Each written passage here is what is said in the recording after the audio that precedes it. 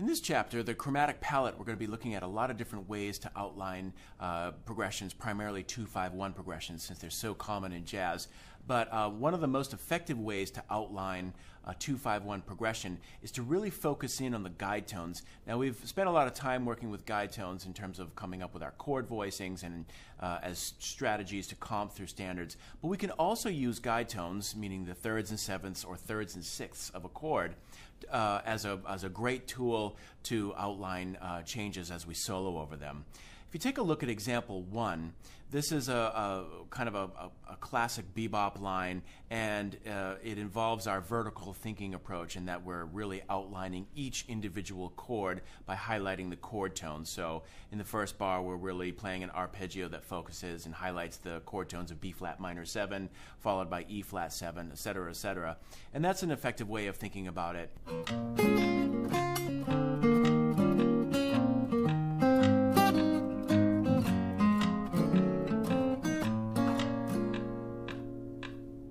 Example 2 features the same 2-5-1 progression and just really focuses on the line, the lead line, centered around these guide tones, the third and seventh of each chord. And you can hear when you listen to the example as well as when you play through it yourself how effective they are. There's no mistake what chord we're playing on.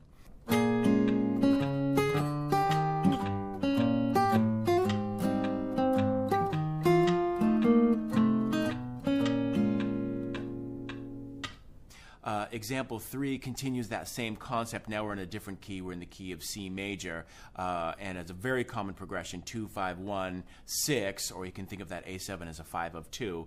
But again, you know, not only do the guide tones really effectively outline the harmonic progression, but they really force you to be melodic because you essentially only have 2 notes to work with. You have 2 notes that you're really focusing on, and as a result, it forces you to be a little bit more melodic, more creative, and you know, work with a little less material, which oftentimes can yield dramatic results. You know, some bigger results.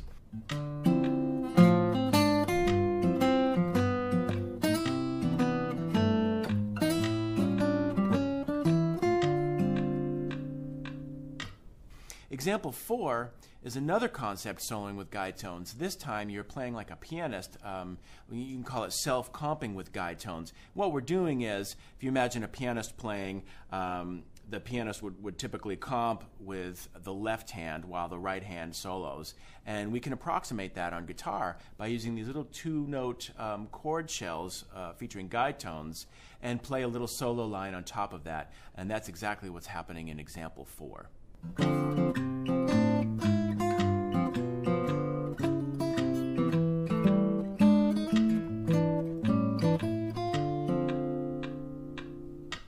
Another way to approach soloing is to really focus on extensions of each chord. Example 5 illustrates this by focusing on the 9th of each chord in this 2-5-1 progression in C. So we can really outline a D minor 9, a G 9, and a C major 9 by focusing on the 9th of each chord, which would be E over D, A over G, and then D over C. And that's what this line works on.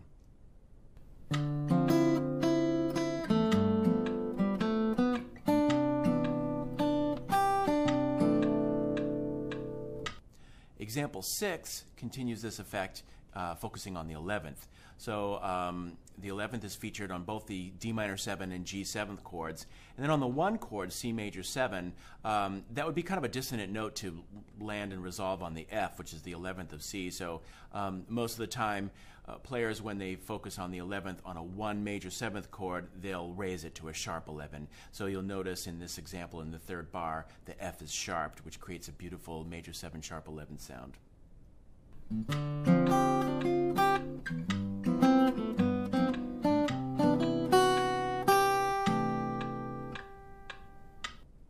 Example 7, we'll take this concept a step further and focus on the 13th. So now we have D minor 13, G 13, and C major 13 all being implied with those extensions for each chord. And then in the 4th bar, we have an A7 altered chord, so we'll flat the 13 in that case by emphasizing an F natural over the A7 chord.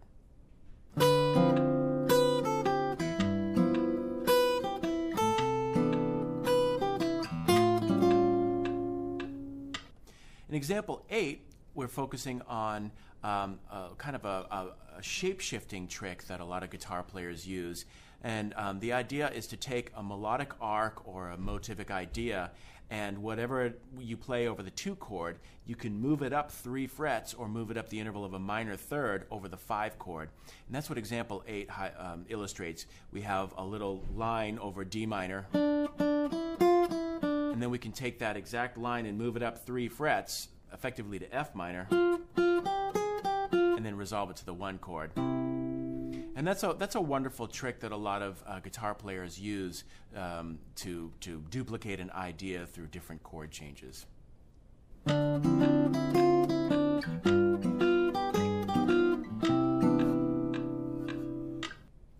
Example 9 will continue this shape-shifting trick with a minor third over a minor 2/5 cadence. So this time we're working with a D minor 7 flat 5 to a G7 altered, resolving to a minor, but it's the same concept at use here.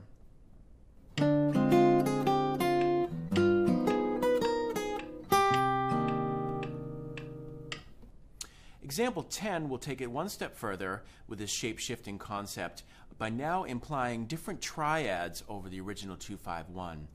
So as we saw in the previous examples, we can think of D minor over the D minor 7, the 2 chord, move up 3 frets or a minor third to outline F minor, which gives us a G7 altered sound. And then we can outline a C major 7th chord using an A minor triad.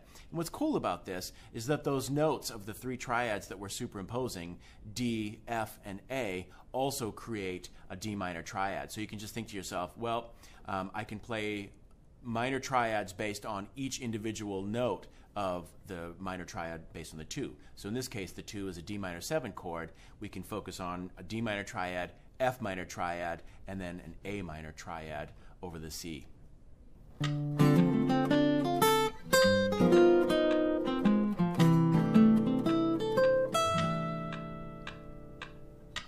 In example 11, we're going to continue our study of this minor triad superimposition concept. In example 11, we're doing the same thing that we did in the previous example, example 10, by focusing on playing each triad, the notes of each triad over each chord in a 2-5-1 progression. But in this case, we're starting on the 5th of the 2. So if our 2 chord is a D minor 7, we're going to start with an A minor triad and superimpose that over the D minor 7. Then move up a minor third to superimpose a C minor triad over G7, creating a nice G7 altered sound. And finally an E minor triad over C major 7, which will give us a really beautiful C major 9 sound.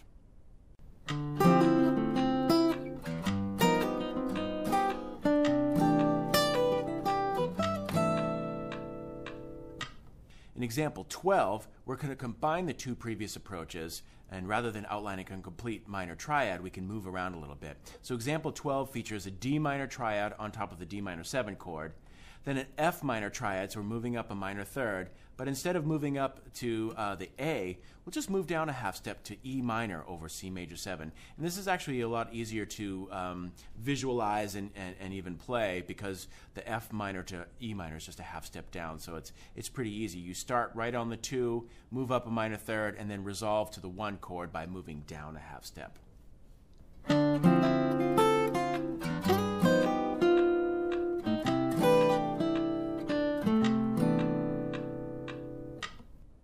In examples 13A, B, and C, we can see how we can superimpose not only an F minor triad, but an F minor 6 chord and an F minor 6 pentatonic scale all over a D half diminished chord.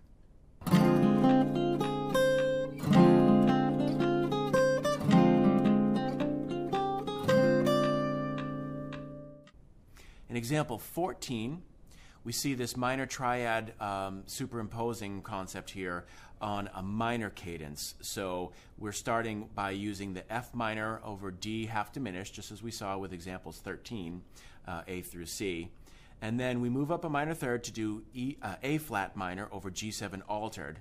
And then we move up to C minor right on top of the C minor 6 chord, the 1 in the minor cadence.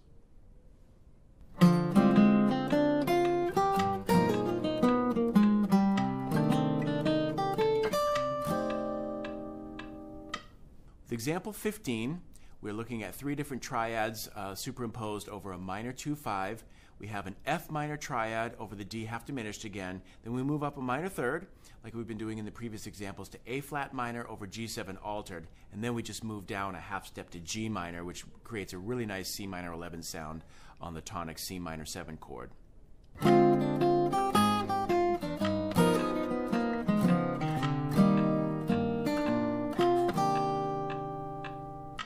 In example 16, we're taking another concept. We're starting with our first triad, but then we'll explore different types of triads moving in half steps. So previously, we've been superimposing a minor triad over all three chords. Now we're going to just move chromatically up and down using different triads. So in example 16, we start with a D minor triad over D minor, but then we move down a half step and outline a D flat major triad over G7, and then we continue with a G triad over C.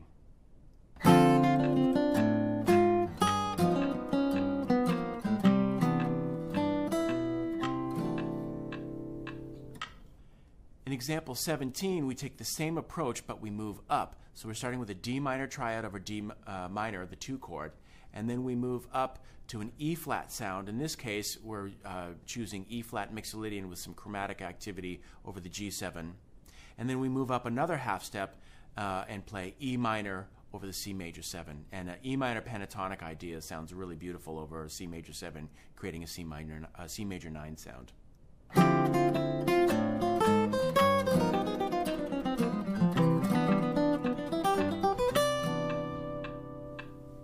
In example 18, we descend in half steps from the 5th. So we're starting off with an A minor triad or A minor ideas over the D minor 7, the 2 chord. And then we move down to A flat minor or A flat minor pentatonic ideas over the G7. And then we resolve to a G major 7 idea over the C major 7, which creates a Lydian sharp 11 type of sound.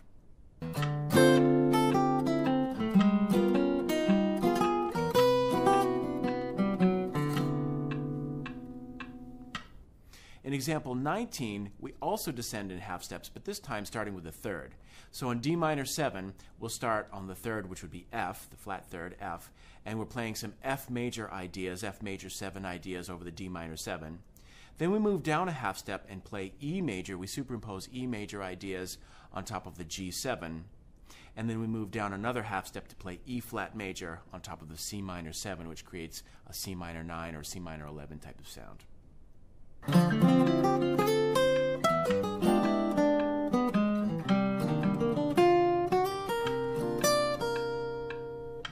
All right, moving forward, we're going to explore substituting minor pentatonic scales over different chords. In example 20, we outline 3 different minor pentatonic scales that work beautifully over a minor 7th chord, in this case C minor 7. The formula, this is all outlined in the text, but the formula is basically building minor pentatonic scales off the root 1, the 5th, and the 2, or a handy little mnemonic device you can think of as just 2-5-1 in your progression. So over a C minor 7 in example 20, we have C minor pentatonic, G minor pentatonic, and D minor pentatonic.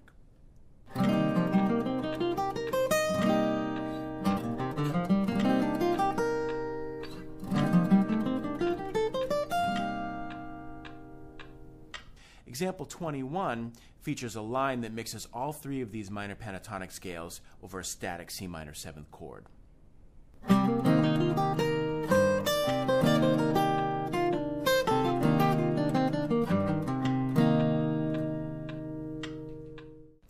Example 22 features a major conversion, so we can superimpose minor pentatonic scales on top of major 7th chords. All you need to do is find the relative minor. So if we're playing over C major 7th, you do a relative minor conversion. A minor is the relative minor to C major, and then apply the same formula as we did previously. So the 2, the 5, and the 1. So A minor would be the 1. We could also superimpose E minor, the 5, and B minor, the 2, all over C major 7.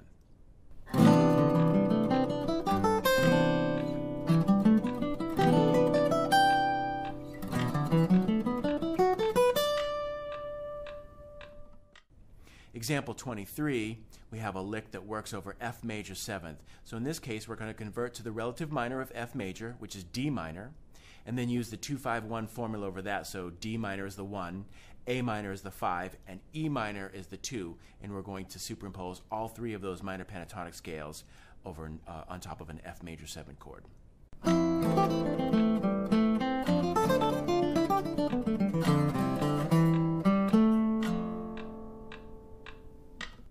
In example 24, we're going to continue superimposing different ideas over our 2-5-1 cadence. In G minor, we have basically a D minor pentatonic D minor 7 type of idea on the 2 chord. And then we move up a half step to E flat minor 7 ideas on top of the C7, creating a nice altered sound. And then that resolves another half step to E minor ideas on F major 7. And I think as you're working through this, it's easy to think in half steps, particularly if you're superimposing minor pentatonic ideas, minor triad ideas, minor 7th chord ideas. You can just start with one superposition and then just move up or down in half steps. In example 24, we're moving up in half steps chromatically over each chord in the 2-5-1 progression.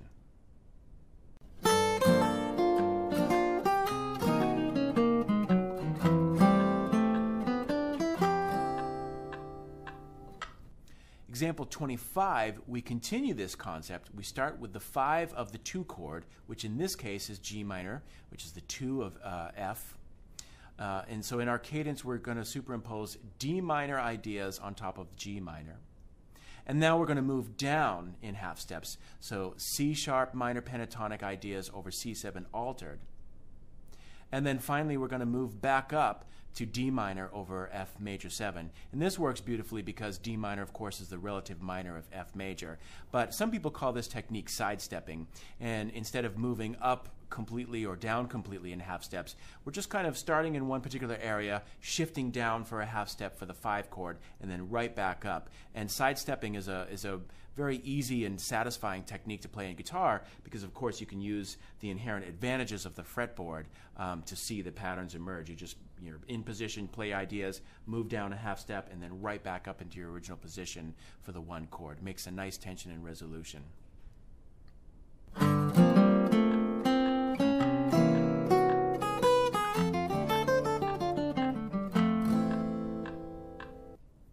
In example 26, we're going to start off with the root, so we're going to play G minor ideas over G minor 7, the 2 chord.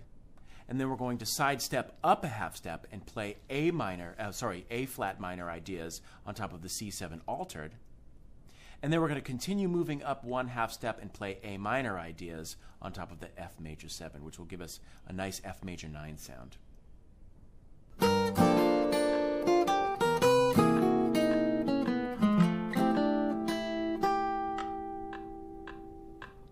So far in this chapter, we've been spending a lot of time superimposing different triads, pentatonic scales, and even ideas over a 2-5-1 progression.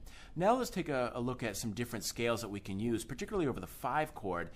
In the context of a 2-5-1 progression, the 5 is definitely the chord with the most options for color, creating dissonance and that tension and resolution effect that is such a big part of jazz and an eddy cadence. So there are a number of different scales that we can use on top of the 5 chord from the root of that 5 chord. Example 27 illustrates a C whole tone scale, which can be used over a C dominant 7th chord. And when you play the whole tone scale, which is called a whole tone scale because it's a 6-note scale built entirely in whole steps. When you play that over a dominant 7th chord, it really outlines a dominant 7 sharp 5 chord. This was a sound that Thelonious Monk loved to use in his soloing and comping. And it's a very effective scale that you can use to create a lot of color of the 5 chord in the context of a 2-5-1.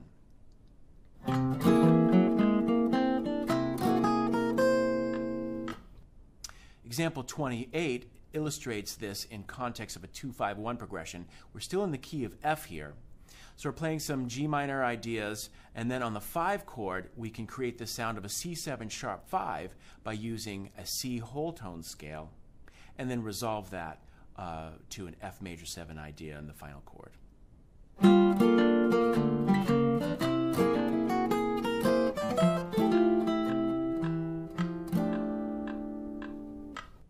Example 29 illustrates another favored scale among jazz musicians, and that is the altered scale. A lot of guitar players simply think of this as the seventh mode of melodic minor, which it is. So when guitar players tend to play an altered scale over an altered chord, sometimes they'll just play the melodic minor up a half step. In this example, we have a C altered chord, C altered scale. So many guitar players will just think D flat melodic minor, which is fine, but I think it's also really nice to get to know the scale built upon the root itself. And one helpful way of thinking about this scale in terms of conceiving it in your head is that this scale really outlines the guide tones of C7, which would be the third E and the flat 7 B flat, and all other notes in the scale are altered extensions. So we have an altered 9, meaning a flat 9 and a sharp 9, which connects the C to the E. So that would be a D flat and D sharp leading up to the E. And then we have an altered 5th, a flat 5 and a sharp 5, which would connect up to the flat 7. So those notes are G flat and G sharp respectively. And if you think about the altered scale in terms of basically a C7 guide tone shape with these little altered tones in between connecting them, it's a lot easier to visualize the fretboard and come up with some melodic ideas as opposed to running a scale pattern.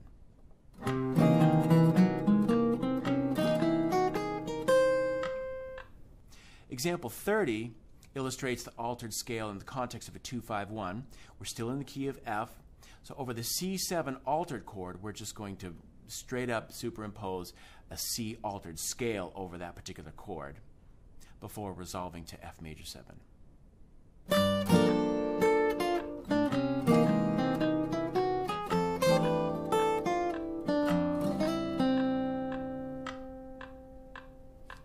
Example 31, let's take a look at another option for the 5 chord. The dominant diminished scale is also known as the half-whole scale due to its construction of consecutive half steps and whole steps. In this example, we'll take a look at the C dominant diminished scale, or the C half-whole scale, and look how it fits and hear how it fits over a C13 chord with the extensions sharp 9 and flat 9. Now if you're just playing a C7 chord, this is great. This is a great alternative to using the altered scale or the whole tone scale. It gives you a very different sound. It's a great chord to use in blues or even over a funk progression where you have a static dominant 7th chord. In the case where you have the extensions spelled out for you explicitly, when there's a natural 13, you would definitely use this scale as opposed to an altered scale, because an altered scale would have a flat 13 or a sharp 5. This scale really promotes the sound of a natural 13 in tandem with a sharp 11, a flat 9, and a sharp 9.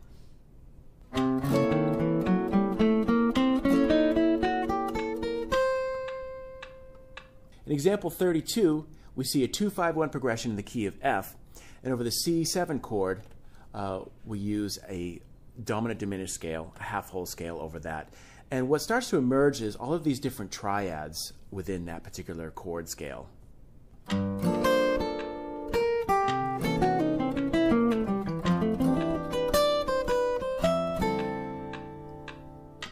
In example 33, let's take a look at how we can superimpose different triad ideas in the context of a 2-5-1 progression. On G minor 7, we're playing two triads that really outline the sound of G Dorian. We saw this concept earlier in the modal chapter, but we're setting up two triads, B flat major and C major, both of which really outline the sound of G Dorian. They both feature the color note within G Dorian.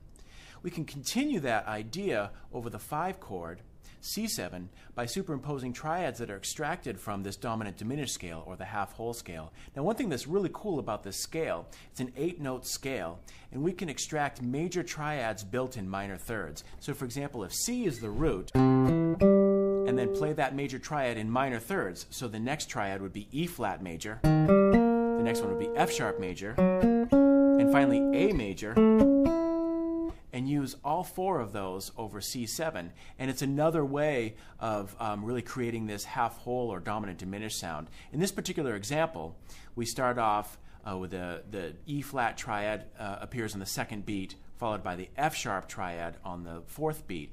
And that's actually a nice chromatic approach to F major 7. We'll move down a half step. But in this case, we'll take our minor pentatonic ideas that we've seen previously, and we'll superimpose A minor pentatonic on that F major 7 chord.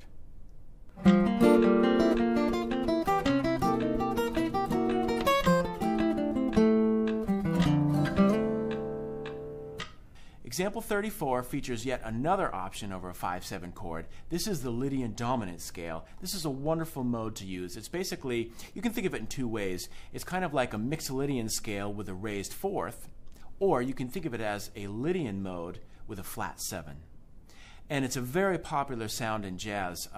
It's featured to create the sound of a 13 sharp 11 chord, and it's just a great alternative to a typical Mixolydian scale if you're just playing over a static 5 chord.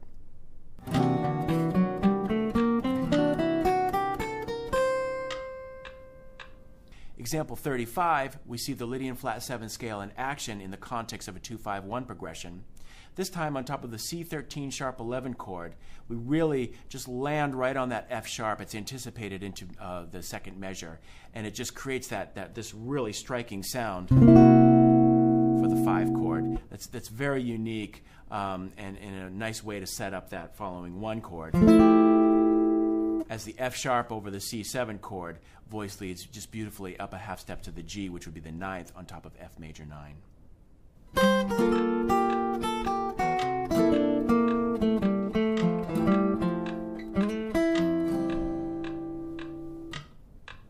All right, in example 36, we work through an A2 that's based on the changes to the standard Stella by Starlight by Victor Young. This is a beautiful song and a favorite standard to play by a lot of jazz musicians of all levels.